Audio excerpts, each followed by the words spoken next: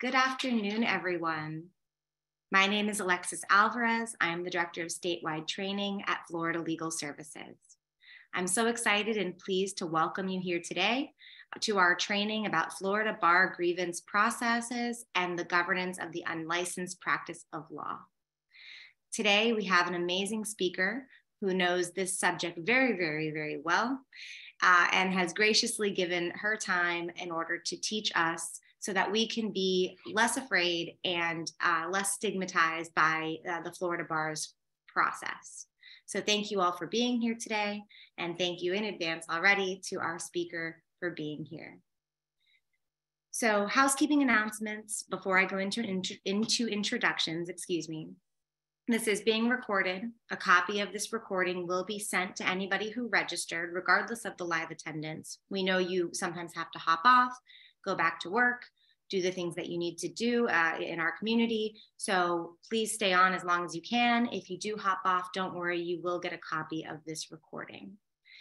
Second housekeeping announcement is questions and answers. Please feel free to drop your questions into the chat. I'm going to do my best to present them in live time as they come up, especially if they pertain to the subject matter. So drop them in the chat, drop them in the Q&A, and I will get them read out loud. And the final piece of housekeeping announcements is CLE credit. So as all of our webinars are, this was approved for CLE credit, and I will announce that code towards the end. I'll also drop it into the chat. And you will receive that code along with a copy of the recording, which will come in the form of an email from Zoom within 24 hours. But as always, you can always reach out to me directly if you don't see that email in your inbox and you need that information. Once I'm done talking, I'll put my email into the chat for those who might need it or might miss that email in their inbox. So, and not really housekeeping, but major shout out. This is being co-sponsored by the Public Interest Law section of the Florida Bar. I will put that information into the chat as well. And for those who have heard me say this before, I can't say it enough. The Public Interest Law section of the Florida Bar is an amazing community of public interest lawyers who are really passionate about the work that they and all of us do. I really encourage you to join. It's just great to have a network of like-minded people and a support system. So I'll put that information into the chat, and I hope to see you join. So with that being said, I'd like to go forward with introducing our speaker, Michael Bradley. Michael is the managing attorney of Three Rivers Legal Services in Gainesville, Florida. She is a career public interest attorney, having worked in both criminal and civil law. Michael has served the 8th Judicial Circuit Grievance Committee Chair from 2019 to 2022, and currently serves the 8th Judicial Circuit Unlicensed Practice of Law Committee Chair. She is passionate about maintaining the ethics of the legal profession and hopes to be a resource to others in navigating the tough calls in the profession. And so with that being said, I'm going to turn it over to Michael. Michael, thank you so much for being here. I'm going to put myself on mute, but I'm here if there's anything that you need throughout this presentation, and here for the audience if there's anything that you all need as well. Well, thank you so much. I believe that you've oversold me, but I'll do the best that I can. And I did want to thank the public interest section of the Florida Bar. It's really nice to be able to at least have some general information about some of these topics, and then have people that we can follow up with if we have further questions. So if your job is anything like mine, as we get started on this webinar, somebody is going to have an emergency. You're going to have, the office is going to go crazy. So I'm going to start with some takeaways, just because I'd like to get a few things out front before we dive into the nitty gritty. And I'm sorry that it is going to be a little bit nitty gritty. I once went to an LSC compliance training, and they started with, choose the emoji that most closely resembles how you feel about compliance. And everybody chose the meh or the sad face.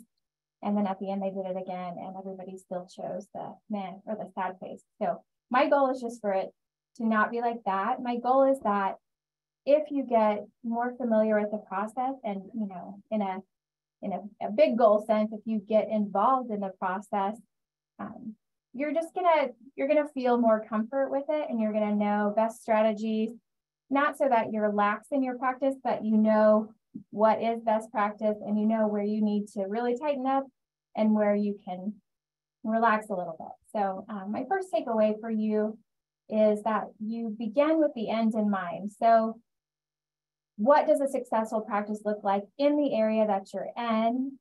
What does successful case management look like? How do you communicate with your clients? Do you have a standard flow for your cases as to when you get retainers, as to when you level up with your retainers? How do you keep your notes? Do you have a good case management system that stores all of those notes so that, heaven forbid, you're gone, somebody could pick up the case where you left off? What does perfect look like? What does really good look like? And that's what you want to be moving toward at all times. So have the end in mind. I would say practicing law is a lot less like art when you start out and you kind of see where the art goes, what it becomes, how it comes out of you, and a lot more like Monopoly. You need to have a strategy. There are many ways to win, let's say, but you have to know the rules of the game and you have to follow them. So just, not abstract art, more like Monopoly. That's how you want to do this. Secondly, I want you to know where most people go wrong. And because of confidentiality, I can't tell you exact stories, but I can tell you common pitfalls and what we see over and over again coming into the grievance committee. And if it gets all the way to the grievance committee, as we talk about in a minute, there usually is a problem. The things we see most often: neglecting your client, neglecting your client's matters. And I want you to know that it is human nature. If you have a really difficult client or a client that calls incessantly, you're not going to want to put that person on the top of your list to call every day. If you have, a particularly difficult motion to draft, it's not going to make it to the top of your list. But I absolutely subscribe to the eat the frog theory. Put it on the top of your list, get it done, move on with your day, because neglecting those things and that pattern of neglect is going to be a big problem with the bar. So communication with your clients and not neglecting those things, that's what I see more than anything else. The second thing would be just a misunderstanding or not being on the same page. And this is where retainers are key to the practice. And a retainer is not always required, but it's the document that's going to protect you, especially in a legal services practice. The minute a client has one phone conversation with us, speaks with us one time, they will say, well, my attorney, blah, blah, blah, blah, blah. Sometimes they file things with the court and say, my attorney or so-and-so said this. But if you have a retainer where you have spelled out, I'm providing you only with a pro se pleading, I'm not going to be representing you in court with regard to this eviction, you have that protection for you should the bar have a question about what, the scope of your services was. Do keep in mind, though, that you've got to communicate that clearly. You can't just push a paper across the table, have them signed, and then say, okay, I'm protected. Because what the client believes is ultimately what's going to be, what's going to rule the day with the bar. So get on the same page, make sure that you're always on the same page, make sure that if you level up services, you sign a new retainer as far as what the services now are, and make sure that, every conversation, the client knows what you're doing, and they know what you're not doing more than anything else, just so that there's no question about where things land. I would say, to the extent that you can help it, I see choosing the wrong client or representing the wrong person as being a big source of bar complaints. If you talk to someone and you know that their expectations are completely unreasonable, if you talk with someone and you know that they're sort of playing a game of gotcha, everybody has dealt with this type of client, and someone probably comes to mind right away. To the extent that your job allows, I wouldn't take on those clients for more than you have to.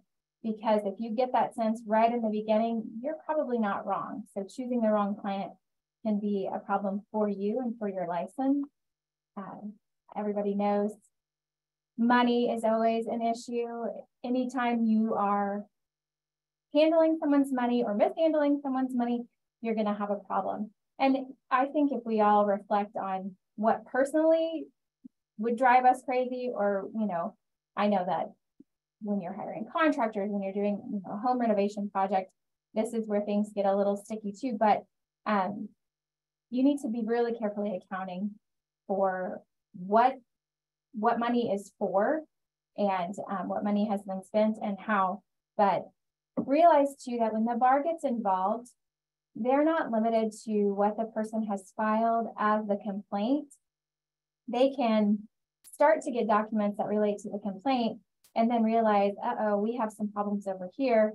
And then they're going to subpoena more documents. They're going to dig deeper. And if they find problems with your trust account or your money, even if it's not in the case that your complaint was filed in, you're going to have problems. So be very careful with your client's money and your money, and they should never be shared. The fifth thing is doing something that you aren't capable of doing, or that you don't know how to do, without the benefit of co-counsel or a mentor. The bar is really pushing for mentorship right now, and I think that it's probably one of the best initiatives that has existed, because if you strike out on your own, especially, you really don't know how to practice law until you've kind of observed how it goes a little bit. But you can always associate co-counsel if it's a new area of law and you want to learn, and I think that's a terrific idea. But even if you have the very best of intentions, there are bar regulations that say you can't do something that you aren't able to do, because you're ultimately not gonna benefit that client, and the bar is there to protect the public. So those are the general takeaways. Let's go to, let's see if I can do this. This is the discipline roadmap, and I know that you can't read this, one, because I'm a PowerPoint failure, but two, it is on the bar's website, so I did want to show it to you. And you should probably print it out, just have it there so that you kind of have a familiarity of the flow. But we are going to walk through it. I know it's completely illegible. The first stop is going to be the entrance ramp. We've got the Attorney Consumer Assistance Program. They're going to receive the complaints from clients, opposing counsel, judges, other people. Keep in mind, I actually was very surprised at how many complaints we do receive from judges. So everybody thinks, clients are the ones complaining and they don't like the outcome. But sometimes judges see something and they say, hey, you got to take a look at this person. They're not handling this correctly. It happens so much more than you would think. Then after the Attorney Consumer Assistance Program gets a complaint, first of all, they have to determine if everything in that allegation is true. Do we have a violation of the rules regarding the Florida bar? If not, they're going to dismiss it. It's closed, nothing happens. If there would be a violation, if all the things in the complaint are true, then they open a file and the lawyer gets 15 days to respond. I will tell you that sometimes sometimes the number for ACAP circulates in the jail and everybody calls and says, my lawyer hasn't come to see me. I've never seen my discovery. They'll send you a letter that says, hey, go see your client. We're not opening a file. There's no need to respond. I would respond anyway, because I'm just really convinced that a response is what the bar is always looking for, your side of the issue. But they may decide, hey, there's nothing here, and close it. If they do decide that, they could close it after they receive your response as well. But if they decide, hey, this is a problem and we need to get involved, then it's going to go from there to your local grievance committee. I'm going to give a big plug right now to serving on a grievance committee. It's, every year we get the Florida Bar committee preference form. I think it comes out in January, maybe December, and you have to turn it in by January. And it says, do you want to serve on a grievance committee? Do you want to be on a UPL committee? Check yes. It's really not a huge time commitment, but sitting in that room for me was very beneficial, because then I could see this doesn't go exactly like I imagined it would. The grievance committees are at least 1/3 non-lawyers. Usually you're looking at people that are in a different profession, sometimes a regulated profession. We've mostly had bankers, lawyers, but it could just be, a person who stays home with their children. It could be anybody, but because they want to know, they want a different perspective. And very often on my grievance committee, the lawyers kind of align in the way that we see things. And sometimes also the non-lawyers will align in the way that they see things. But the bar wants the public to be represented, and they want kind of just a different perspective, a layperson's understanding of what has happened here. So it's for the committee then to determine whether or not there's probable cause to the complaint. So the bar council could, once it comes from ACAP, the bar council could say, hey, I don't think so. They could do a little investigation and say, I don't think anything further is merited. They could close it before they give it to the grievance committee. If they give it to the grievance committee, then the grievance committee is going to be looking at probable cause.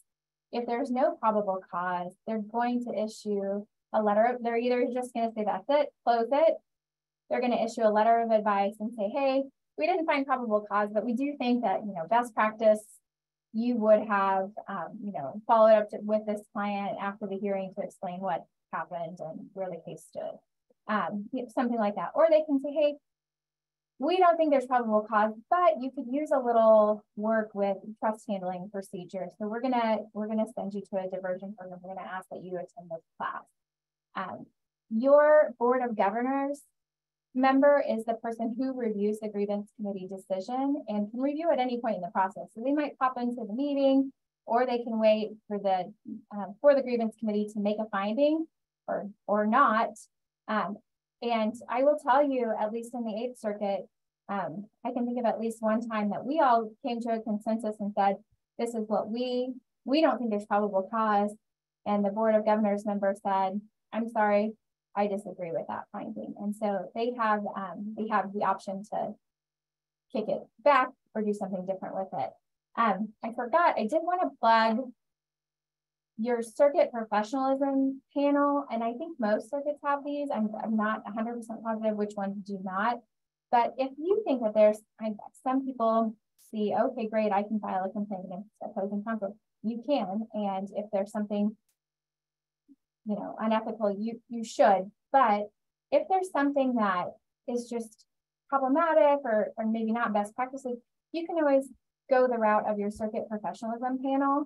And that's not a disciplinary panel, but it essentially is, they're going to review the matter and there's going to be some coaching. And they're going to say, hey, on, this aspect, we need you to do this. And it's kind of a mediation between lawyers, not as to the case, but as to the practice of law and as to the communication between lawyers. All right, so the grievance committee, if they find probable cause, then charges are filed with the Supreme Court. The Supreme Court is going to appoint a county or circuit judge, and they're going to be the referee. So essentially the judge presiding over that lawyer's case. And they're going to hear witnesses, receive evidence, recommend whether or not they think that the lawyer is guilty or innocent.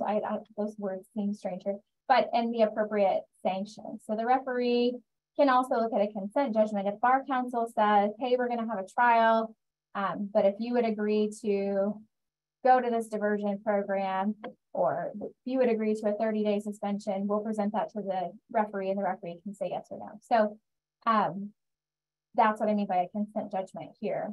The referee's report is the Board of Governors. So the Board of Governors and the lawyer have 60 days to appeal. So if the Board of Governors feels like hey, the referee has gotten this wrong, then they can also challenge that here.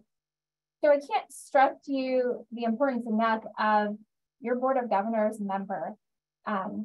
Board of Governors elections, you need to pay attention. Who is that person? Is that a person that you want in charge of essentially the ethics of your circuit? And get to know your Board of Governors member, because they're the person who essentially is going to make decisions about who is on these grievance committees and who is on the UPL committee.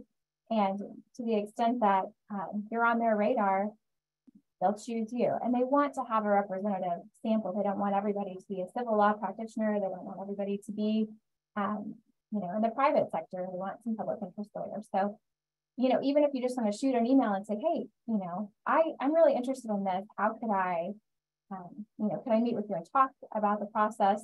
I think that they would welcome that. And I'm sorry, if questions come in, Alexis, and you think we need to stop, you can just let me know that, because I can't see the chat.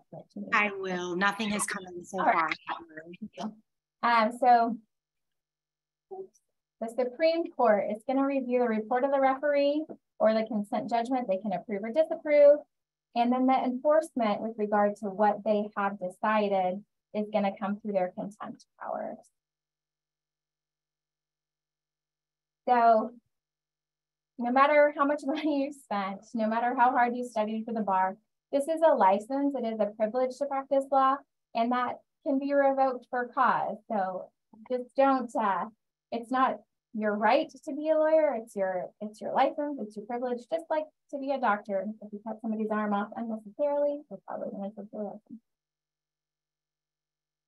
All right, so let's talk about what the grievance committee could do.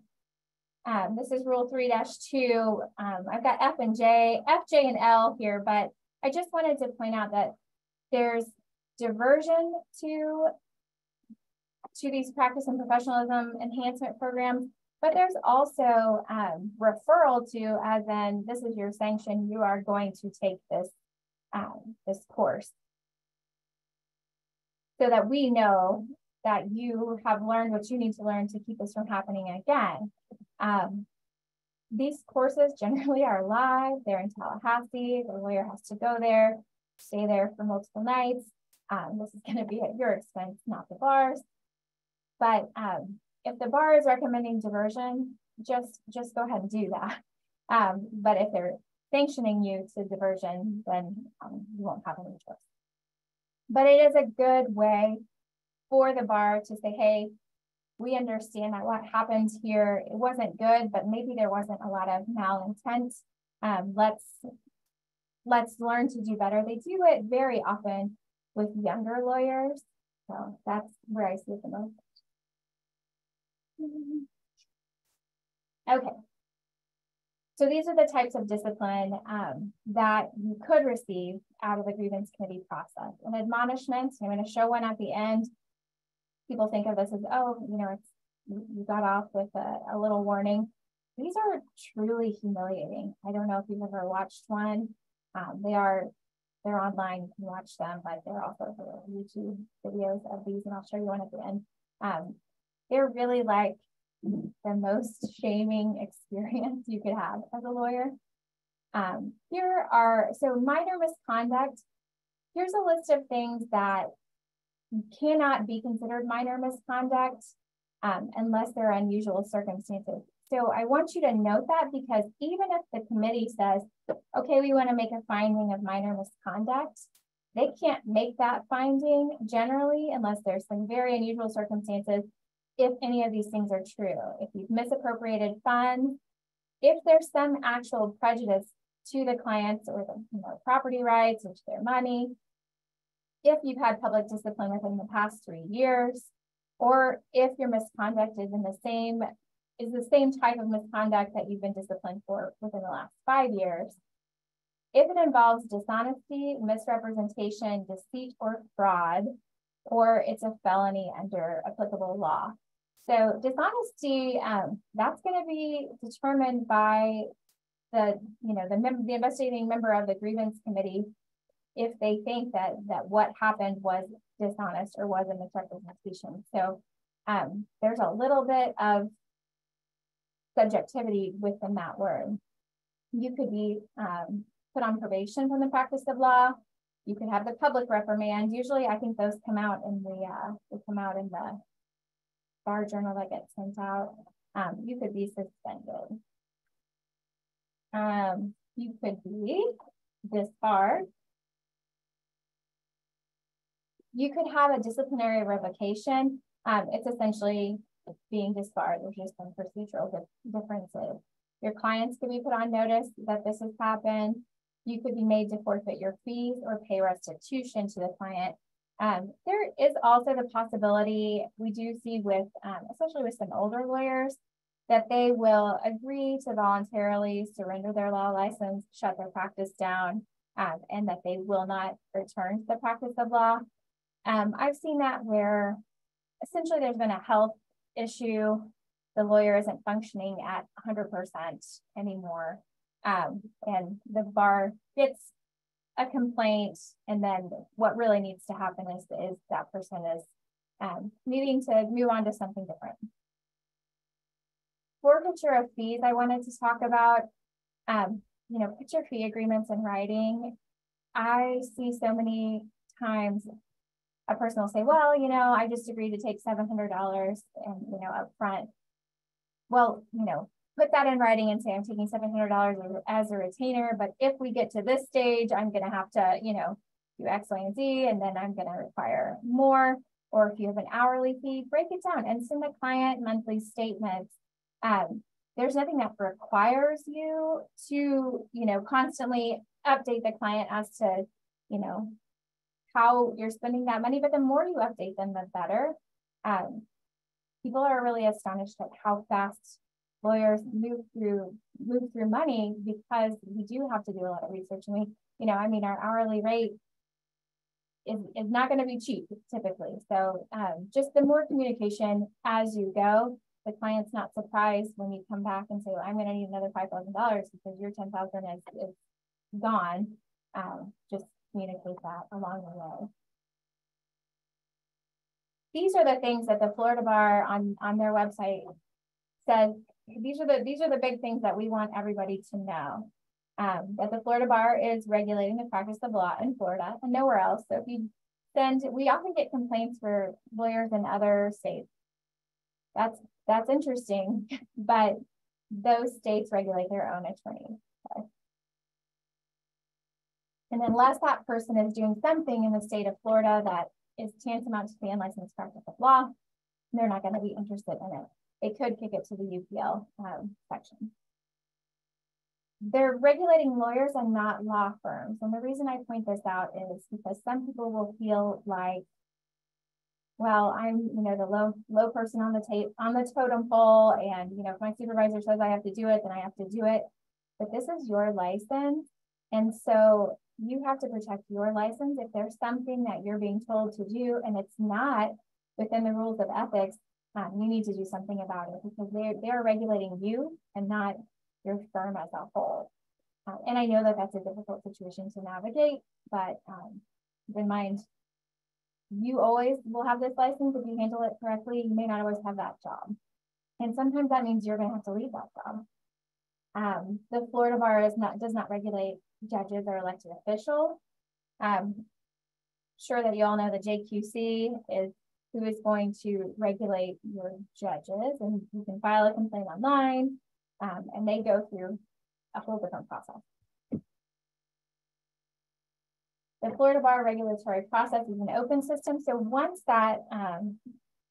there's a closure with the grievance committee, it's public record if they find probable cause. So that any documents that we handle, they're all going to be able to be found if probable cause was found, and you can access those.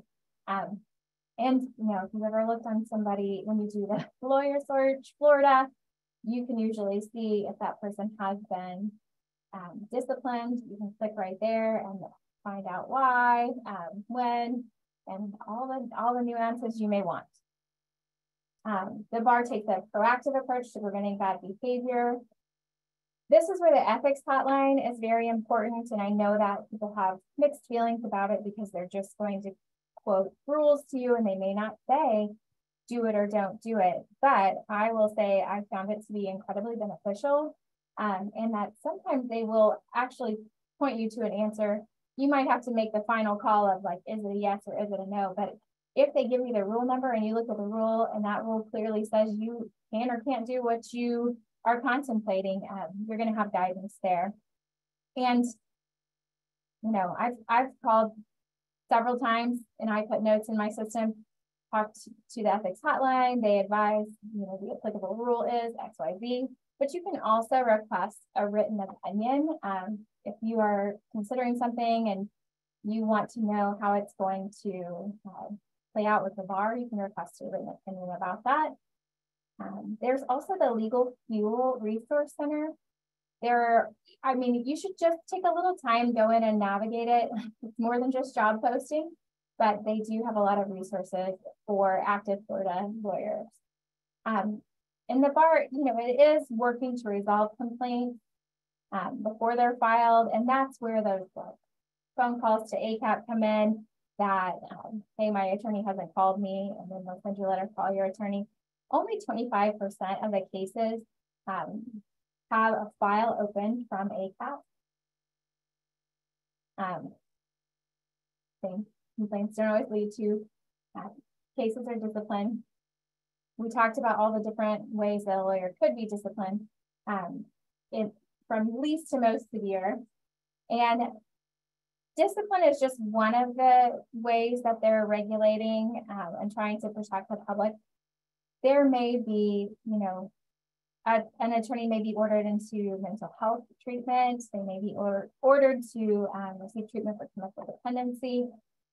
Those are other ways that the bar could deal with the issue at hand. And I don't think of that as discipline, but assistance. At the Florida bar, so the staff attorneys and the bar council attorneys have worked in state agencies, they've worked in legal aid, they've worked in military service. They kind of go all across the board. They want to have a variety of experience so that their perspectives are different. And then it depends on who your staff attorney is. I know that during my time on the grievance committee, I think we had 3 different staff attorneys. And that's a little unusual, but they are going to rotate so that you don't have, I think the goal would be that people don't get so comfortable with this circuit that they're in that they would feel nervous about administering some discipline or taking a case to trial with the referee. This is your numerical breakdown. So from 2021 to 2022, we've got 3,380 files opened. 388 went to discipline with the Supreme Court, and the Supreme Court issued orders in 236 with discipline imposed. So if you look at that, that's a huge number that were resolved in another way. I find this slide very comforting. You know, when you take the bar exam, they say like 80% pass, and that's a comforting number. I find this a little comforting too. So. All right. Before we move on to the unlicensed practice of law, does anybody have a question they want to ask about the grievance committee? And if it's not something I can answer, I'm not going to guess. And feel free to drop those questions into the chat or the Q&A.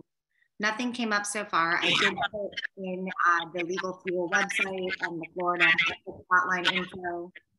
But if anyone has questions, please feel free to drop them in. Perfect. And, you know, keep those numbers handy. And I think it'll encourage you to use them when you need them, just to have them right there. I know as a public defender, I feel like I had to call the ethics hotline far more often than in civil practice, but you know, some strange things have come up in civil practice, and it doesn't even have to be so far outside of the box. If there's something that you feel a little uneasy about and you just aren't finding the rule, they're very nice, they're very knowledgeable.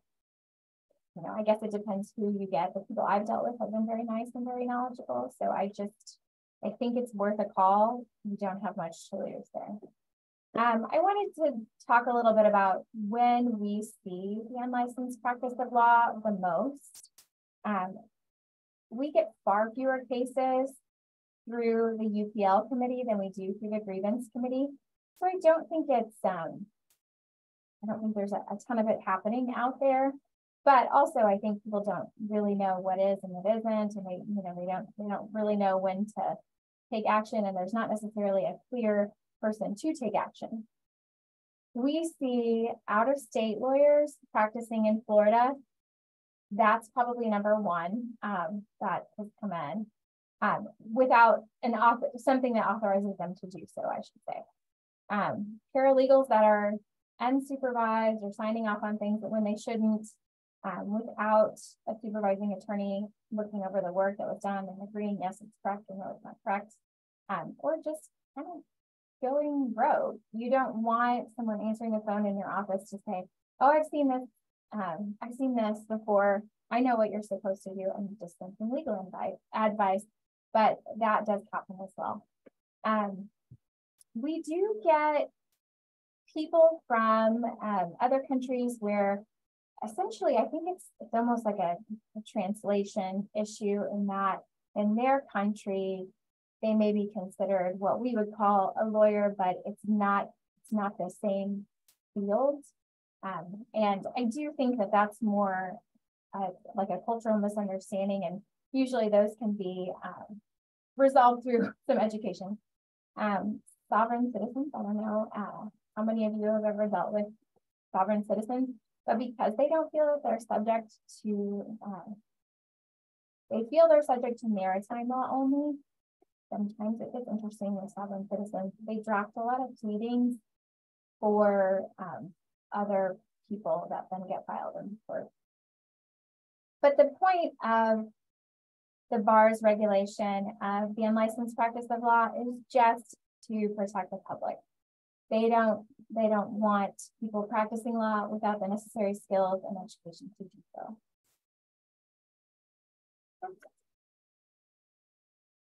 Sorry, the last I was talking about is covered in chapter 10 of the rules regulating the Florida bar.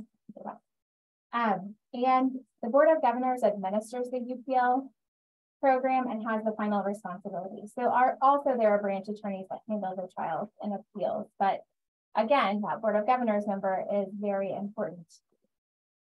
UPL committees, I would really encourage you to try. These are even less time commitment, assuming nothing interesting happens in your area. I think my first year, I think maybe we had one case, but then my second year we had a very large case. So typically it's a low time commitment, so I would consider it. You've got at least 3 members, 1/3 of whom are non-lawyers on my committee. It is 3 members, 1 is a non-lawyer. The complaints have to be in writing and sworn to. If the bar receives a complaint and it's not sworn to, then they're going to send somebody out and have the complainant swear to it. So an investigating member gets assigned. They're non-adversarial and investigatory in nature, but that just means we're not talking about the rules of evidence anymore. We can subpoena information.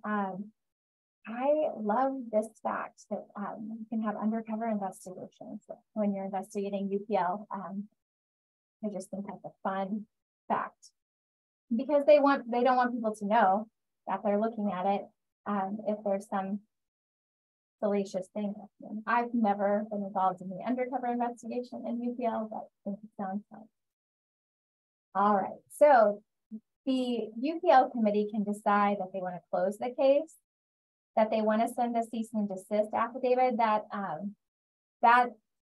happens, I would say, more often than not. That's the resolution. There might be a cease and desist affidavit with a monetary penalty if people are paying for these services and those services aren't authorized by the Florida bar, then very likely they're going to give the money back. You could have Supreme Court litigation. You could have indirect criminal contempt if the Supreme Court's already said, hey, you can't do what you're now doing. But they can also be prosecuted by the state attorney. So this is serious, and it's a criminal offense if the state attorney picks it up and wants to prosecute. So what is UPL? The unlicensed practice of law is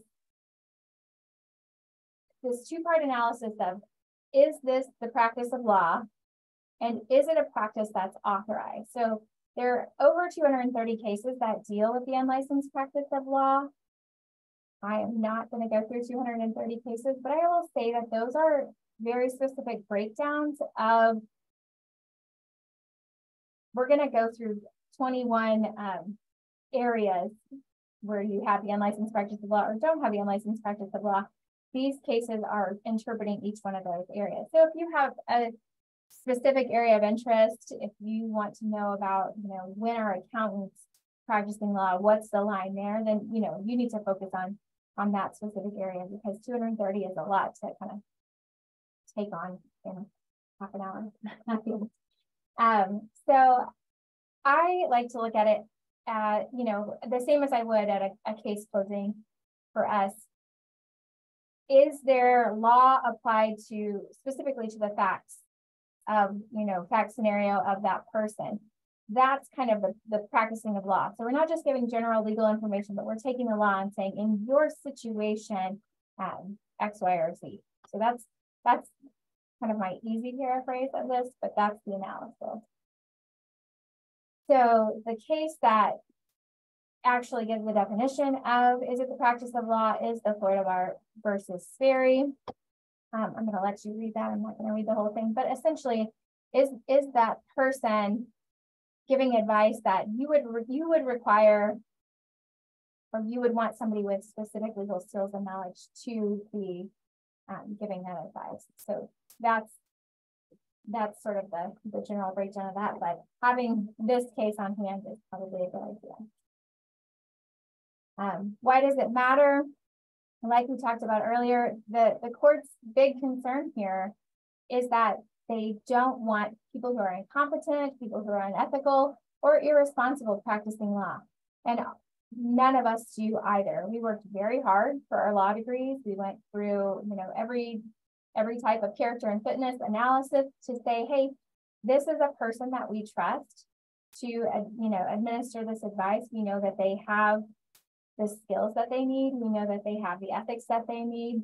And so as a member of the bar, it's as important to us as it is to the court and to the bar that we kind of watch over this. All right, so is it authorized? So these are some of the areas in which the practice of law may be authorized, or there may be a way for you to practice within these areas. We'll go through them, that'll make sense. So CPAs can deal with the IRS and tax matters.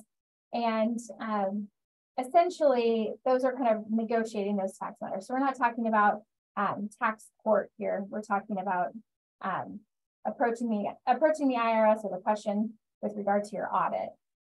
Administrative practice, you will see this in legal services quite a bit, because these are your housing authority hearings. These are your Social Security hearings. So it's not a question of complexity, because those two areas specifically are very complex, but the legislator has authorized that people can be represented by someone who is a non-attorney in those specific instances. So we aren't talking about difficulty there. We're just talking about express authorization. Appearing pro se, you cannot appear pro se if you're a corporation, because you're not a person in that sense. Or if it's probate, that's not summary administration. The rules require that an attorney appear for probate that's not summary administration. But you can represent yourself if you own a home and you've rented it out, and your tenant has a meth lab and you want to you want to evict them for safety, then you file with the court. Federal practice, if there's a rule or regulation within that federal practice that allows it, you can do it. But be prepared to show what that is. If you are in-house counsel, pursuant to Chapter 17, you can be in-house counsel and not be a Florida lawyer, but you can't go to court, not in Florida. All right, out-of-state attorneys could appear pro hoc vice, but not if they are living in Florida, that's their residence, and not if they're a Florida bar applicant. So you can't kind of get a jump start, like move to Florida, appear pro hoc vice, but you've already moved to Florida. That's not going to work. And we have had some cases like that. Bankruptcy, you can't prepare the forms for another person. Kind of the same with the do-it-yourself legal kits and books. The customer has to put the information in.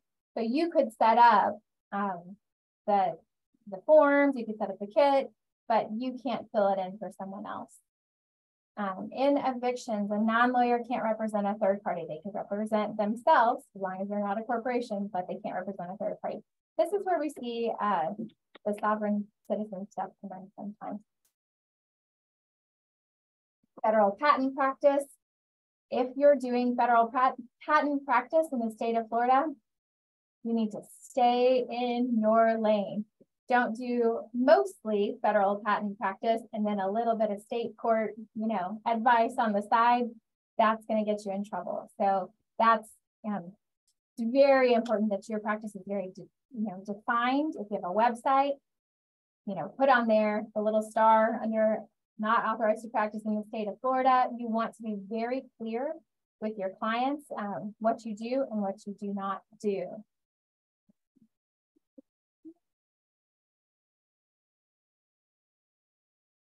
Federal tax practice.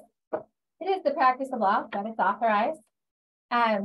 Genealogists and heir hunters, they can't solicit the heirs to try to recover money, and they can't file pleadings on behalf of those heirs, but they can dig and they can get information. This is another area we see a lot of people get in trouble. If you're holding yourself out to perform legal services, and that can be expressly or impliedly. So that's the part that, that is a little bit subjective. The bar is going to look at whether or not somebody looks at your website and they get from what you have that you practice in the state of Florida. I know that there was a case with some billboards. There were some issues with that. You don't want to be implying that you are a Florida attorney if you're not. And that's where that little disclaimer would be very important. Immigration, you can go in front of the Department of Homeland Security, but that doesn't mean you can go to federal district court. Individual representation, can't represent somebody else. Insurance adjusters, this is talking about like settlement negotiations. This isn't going to court on behalf of the insurance company. They do have counsel for that. They have to have counsel for that. I didn't write these. These are our bar words, but jailhouse lawyers, meaning that you can't give legal advice, draft pleadings, represent in court. And, that does come up sometimes, and it becomes really obvious by the style in which something is written, whether or not it was provided by another person. Law clerks, they have to be a CLI, and they have to be supervised by an attorney if they're going to court. Mechanics liens, a non-lawyer can draft the notice, but they can't draft the lien. I've not seen one of those come through, but I could see where it could happen. If you are preparing legal documents, that individual has to provide the information that's going in the legal document. Seminars of legal rights, those are only, these are the laws that pertain to this, not these are the law as applied to your facts. So that's really where the differentiation is. We see that more with realtors. If they want to present information maybe regarding fair housing law, things like that, it can't be as applied to facts, so no advice can be given. This has been kind of a trending issue lately, remote work. So can we have a New Jersey attorney who's sitting in Florida, but only practicing in New Jersey? Are they you know, are they practicing law in Florida? It looks like I left off part of the thing, I'm sorry. But there is a Supreme Court opinion, and it essentially, as long as they're not trying to establish a law office in Florida, hold themselves out as having, you know, a Florida practice, providing advice on Florida law matters, and they're just physically living here but practicing elsewhere, the Supreme Court has said that's okay. And one quick video for you. Let's see if I can do this. And if you can't, I can tee it up. We will try. Not. Whew.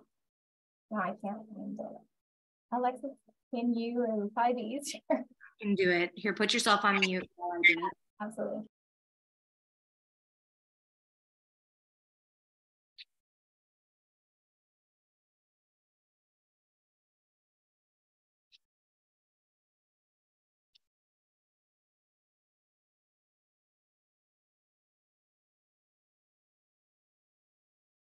Us and for the entire Florida bar. At the most fundamental level, you have repeatedly shown behavior so serious on so many occasions that this court felt it necessary to command you to appear today for a public reprimand. This is a very serious matter, Mr. Norkin.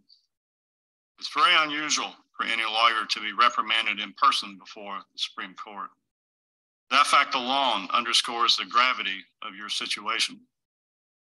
The effectiveness of our legal system ultimately rests on the trust and confidence that the people confer upon the attorneys who practice in our courts.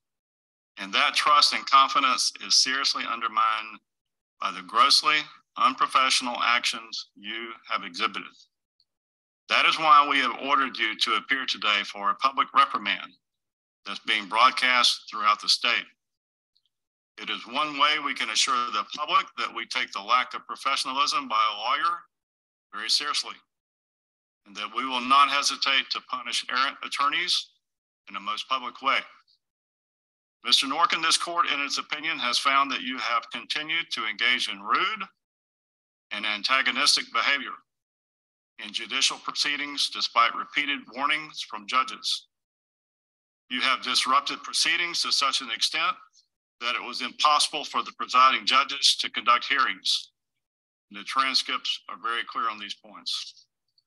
Despite the record evidence against you, Mr. Norkin, you have denied the patent lack of respect you have shown to others involving in these matters. Further, you have falsely accused a senior judge of having a conspiratorial relationship with opposing counsel, an allegation that, if true, could have subjected that judge to ethical or criminal investigation. And the referee hearing your case concluded that these allegations not only were false, but that you knew them to be false, and you used them in an effort to obtain an advantage. You can probably stop it, Alexis. Sorry.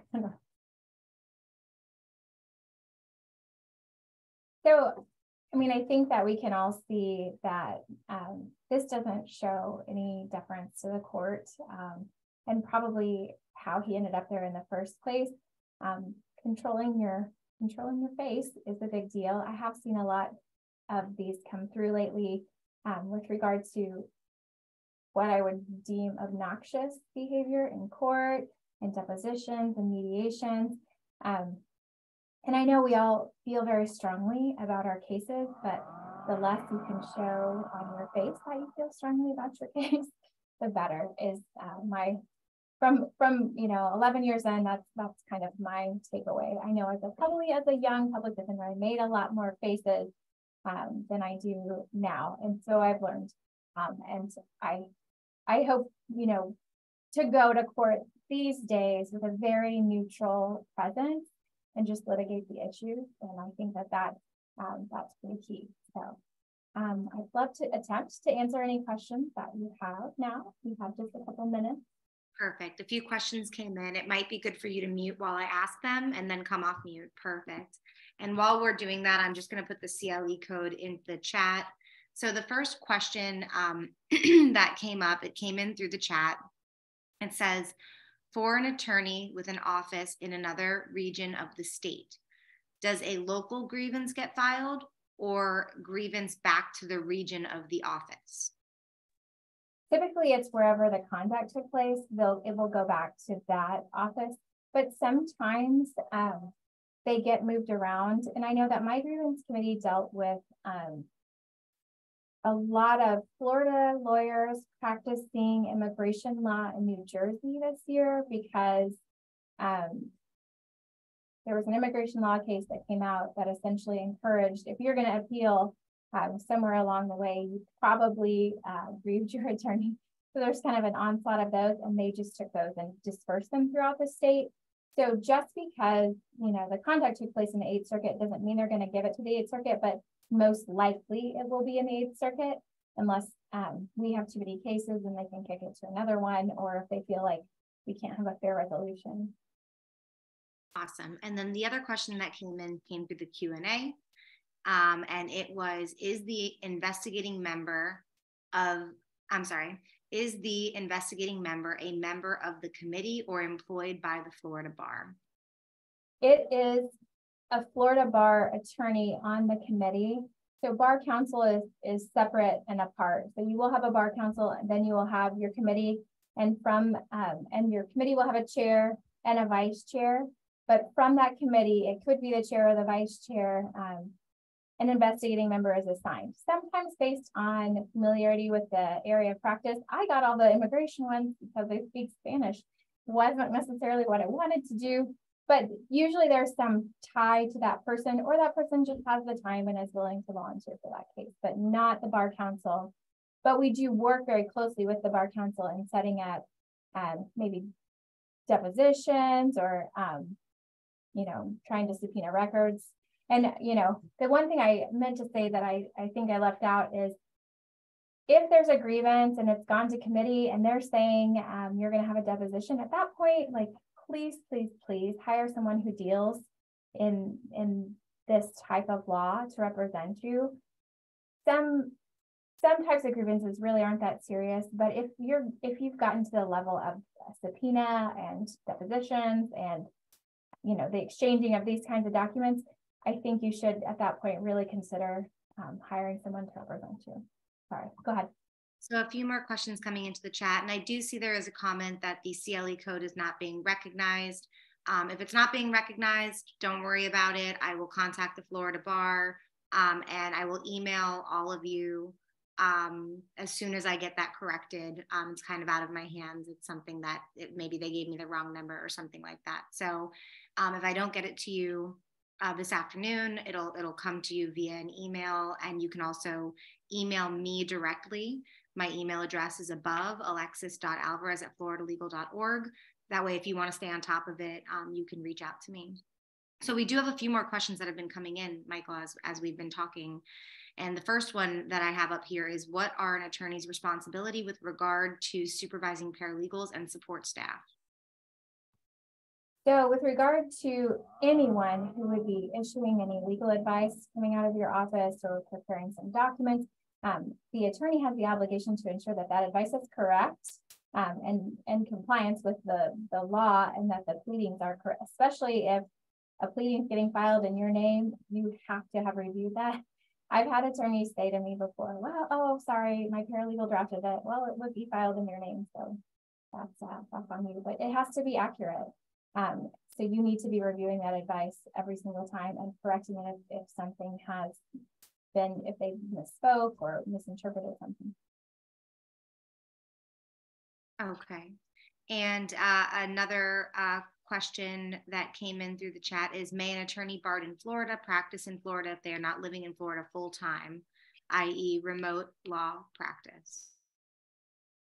An attorney barred in Florida can't practice in Florida, period. Am I understanding the question? May an attorney barred in Florida practice in Florida if they are not living in Florida full-time? Oh, may they live in Florida and practice in another state? That would be up to the other state. If they're not, if they're Florida attorneys barred in Florida, but they're not living in Florida full-time, can they still practice in Florida? Okay, so I'm a Florida lawyer, barred in Florida, but I live in New Jersey and I'm practicing in Florida. Exactly. From my understanding, yes. But I think that you should read that Supreme Court opinion that was issued. I think it talks about that, the reverse a little bit as well, but I understand that, yes, that's true, but everybody check yourself. Good one to call the ethics hotline about, maybe. Okay, so someone also asked, I'm concerned with timeshare exit companies that are not usually in Florida and do not have any attorney information. How do they get away with advertising on TV all the time and not getting hit with UPL? I have heard that they have taken thousands of victims.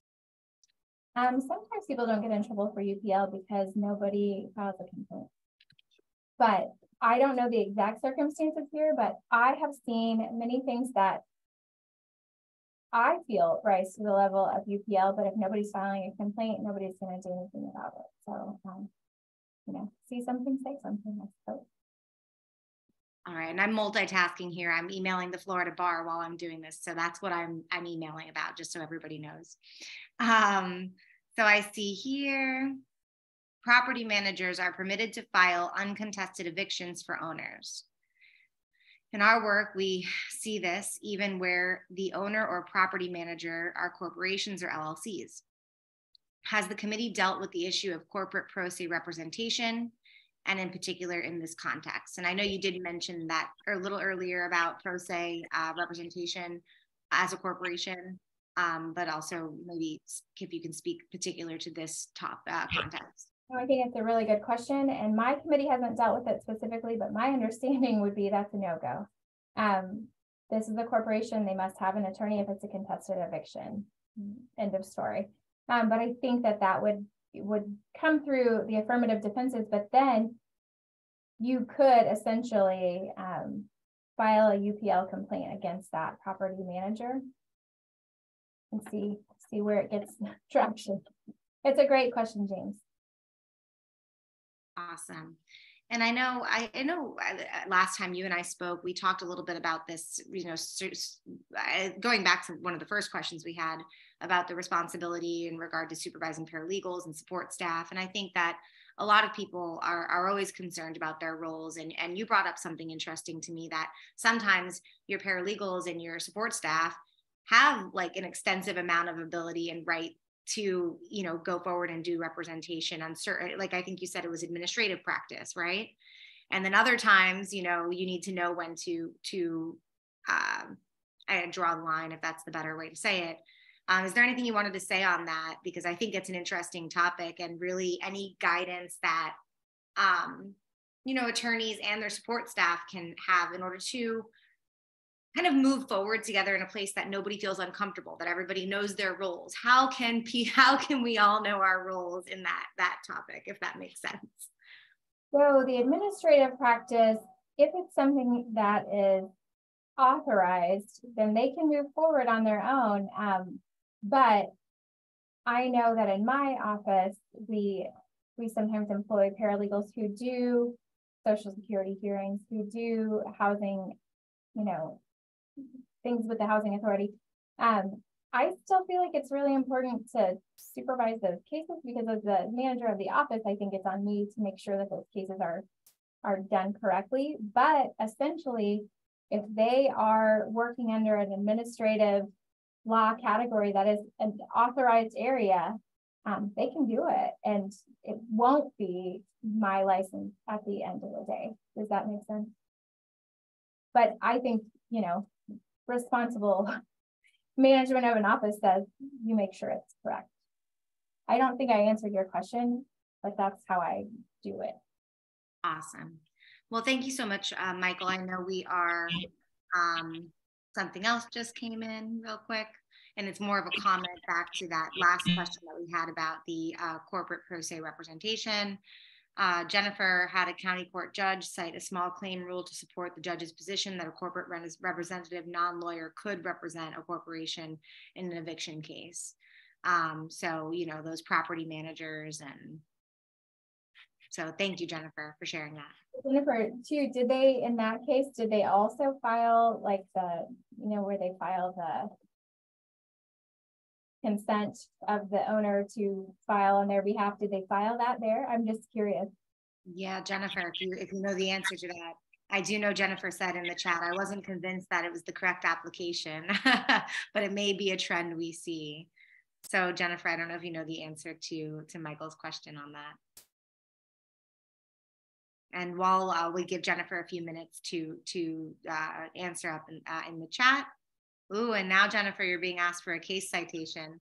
So I don't know if you have that as well. I'll buy some airtime while you put that into the chat, and we appreciate you.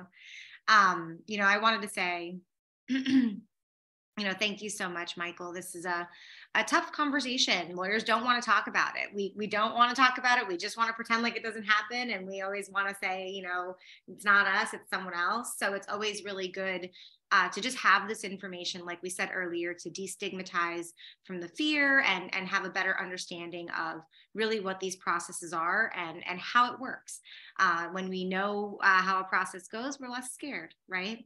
So I know that was your goal going into this training, and I think you accomplished that very well. And I appreciate you sharing your time with us and speaking with us and giving us this information. So I know there's some discourse going on in the chat about this conversation. I'm gonna let that go. Jennifer also put another comment into the chat for folks who are interested in getting in that information. And just quickly with the CLE code, I'm very sorry that it's not posting properly. I did just reach out to our contact at the Florida Bar who approved this for CLE credit. It is approved for one general CLE credit. I'm actually already in talks with them about trying to get some professionalism credit for this too, because I think that is worthy. So everyone just keep an eye on your inbox. You'll get an email from me in order to clarify what the credit is and what the code is. And as always, you can reach out to me. My email address is at the top. Don't be shy. And with that being said, I'm sure Michael has lots of fires to put out herself. So thank you very much. Is there anything else you wanted to say before we sign off? Thank you all, and get on those committees. Get on those committees, and when you see that there's like reasonable conversation that takes place, you're just going to feel better. You're going to sleep better at night.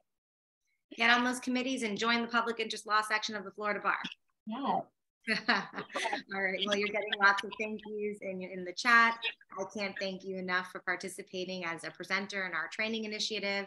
And I look forward to seeing everybody at the next training. Have a good one. Bye.